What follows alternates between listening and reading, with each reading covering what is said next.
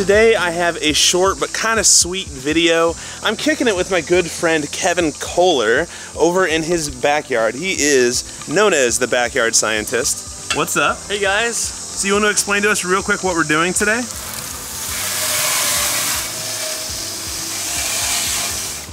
Okay, so you're in Florida, it just rained, your pool cage screen is covered in water like this, and all you have to do to knock the water off is just hit the screen like this.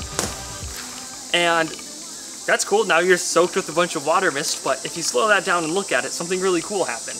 At 18,000 frames per second, or 750 times slow motion, you can see a star-shaped shockwave. Since we backlit this with the sunset, you can see the refractions of the light form that shockwave so crisply. It looks super satisfying. I'll let Kevin explain how this works. So if you zoom into the little squares on the screen, you can imagine yourself that you're in a city driving a taxi cab.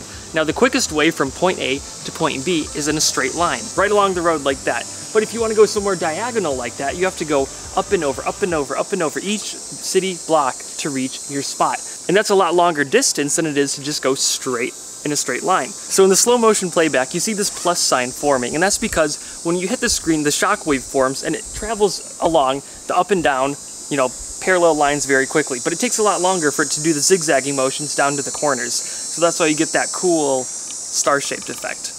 Kevin films all kinds of amazing science breakdowns, DIY videos, and just absolute insanity. He's actually just hit 3 million subscribers. Yeah. So sick. Awesome.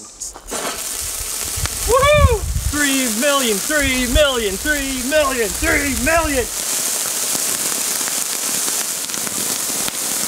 Wow, it's really going, isn't it? 3 million, 3 million, 3 million!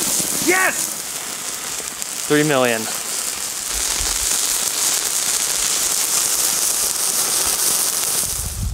You're gonna board your plane and they're gonna be like, "Sir, you have thermite residue on your clothes?"